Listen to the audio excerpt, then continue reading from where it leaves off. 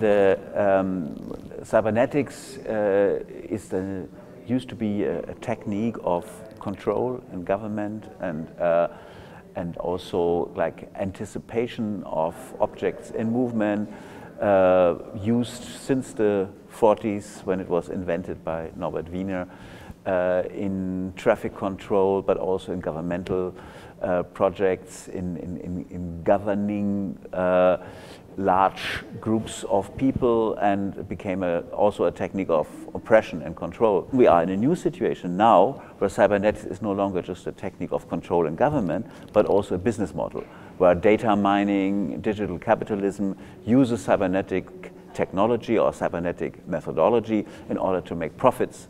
And for art to respond to that is even a different object, a different task, a different project now. And that's what the show is also about. So it has new artists who are responding to the current situation, and it has artists from the last 50 years who have responded to previous situations. No, basically it's all work in the show is about